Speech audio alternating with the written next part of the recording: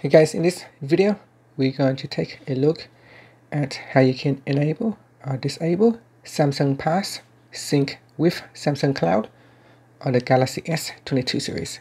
First, tap on the home button to go back to the home screen. On the home screen, swipe down at the top and tap on the settings icon. In settings, go down and tap on biometrics and security. Then we go down and tap on Samsung Pass. In here, we need to identify or verify our identity. And next, tap on the option key at the top here.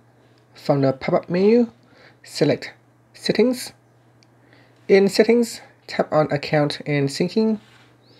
And then tap on Sync with Samsung Cloud. Tap on the toggle button to switch it off or turn it on.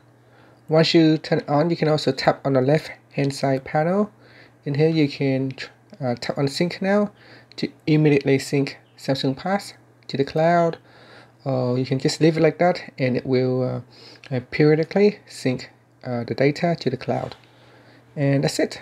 Now you can tap on the back key to go back to your home screen, or just tap on the home button to return to the home screen.